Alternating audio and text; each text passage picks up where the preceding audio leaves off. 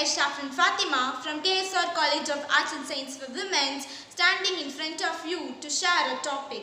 It's time to improve your thoughts. This mind of ours is constantly creating the thought. If we utilize that power in a proper direction, we can completely transform the life and completely uplift to greater heights. We all wish to live a successful life. Nobody likes harboring within anger, regret, desire, etc. These all go against our soul nature. Now friends, I would like to share a small story about a person, Rahul, who has read some of the books of wisdom to improve his thoughts. One day, he went at night to sleep at 10 p.m. Setting his alarm for 4 a.m. The next day, he did not get up and his plan has been failed. Again, he was very much regretted and again he has setting the alarm for 4 a.m. It was very much disappointed. He was thinking that to improve his life, but he is not cooperating with that. The next day also, he kept an alarm for 4 a.m. The 4 a.m. alarm rang, but he has switched off the alarm and slept it off again.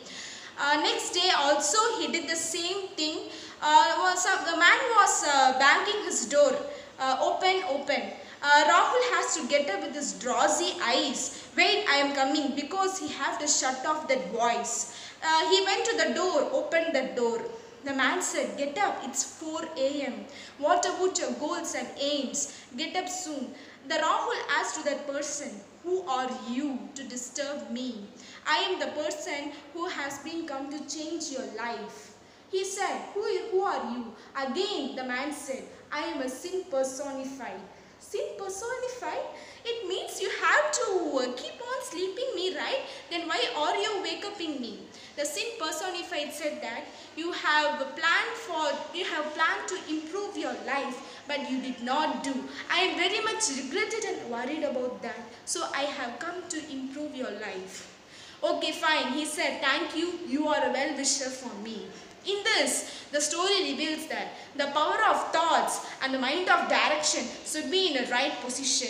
We people have to improve our thoughts. We should not depend anyone for this. And friends, I am telling you that you have to improve your life in the proper direction, connected with power and mind. The consequences of these thoughts has been responsibly cleansed to the people. This story reveals that this mind is always constantly having a good power.